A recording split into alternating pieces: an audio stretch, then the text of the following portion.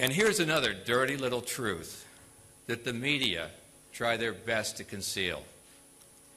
There exists in this country, sadly, a callous, corrupt, and corrupting shadow industry that sells and stows violence against its own people through vicious, violent video games with names like Bulletstorm, Grand Theft Auto, Mortal Kombat, and Splatterhouse.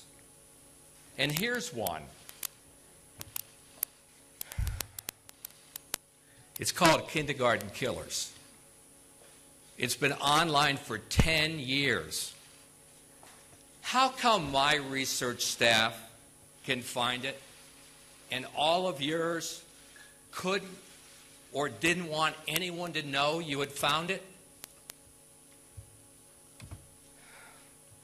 Add another hurricane, add another natural disaster. I mean, we have blood-soaked films out there like American Psycho, Natural Born Killers, that are aired like propaganda loops on splatter days and every single day. 1,000 music videos, and you all know this, portray life as a joke, and they portray murder as a way of life. And then they all have the nerve to call it entertainment. But is that what it really is? Isn't fantasizing about killing people as a way to get your kicks really the filthiest form of pornography?